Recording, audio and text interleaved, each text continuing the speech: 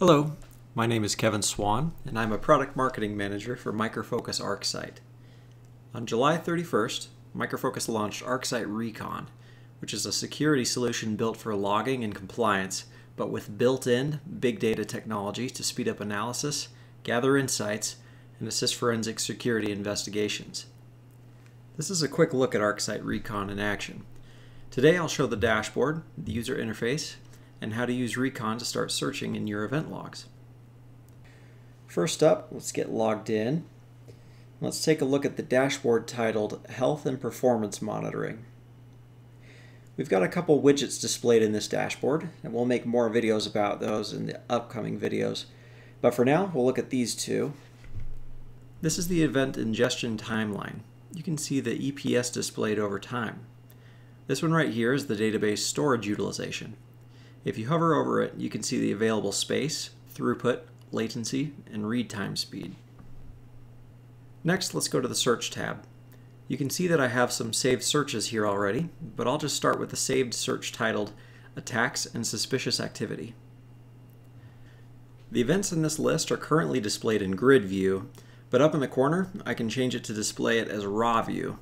I can export this data to a CSV, and I can hide or show columns, and I can also reset the columns to their original state.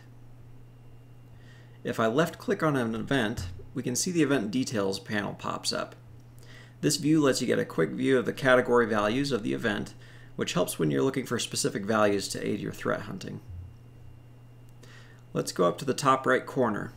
Currently, it's set up on the last 30 minutes, but I can quickly specify another time set within the UI.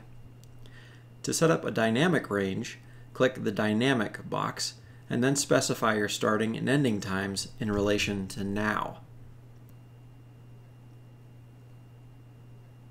When you're done, click Search, and it will execute the search with the new parameters.